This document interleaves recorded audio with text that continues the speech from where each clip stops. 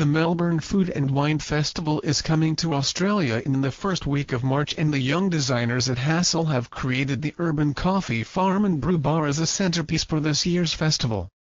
This urban intervention will transform the steps of the amphitheater at Melbourne's River Yarra into a literal coffee jungle and to abstractly demonstrate the journey that coffee takes to get to Australia. The urban coffee farm and brew bar design will incorporate the use of 125 coffee trees staggered among timber pallets and packing crates. This forest of trees will be incorporated into an outdoor space that includes a collection of shipping containers. These recycled products are trying to tell the story of how coffee is grown and transported to the public for consumption.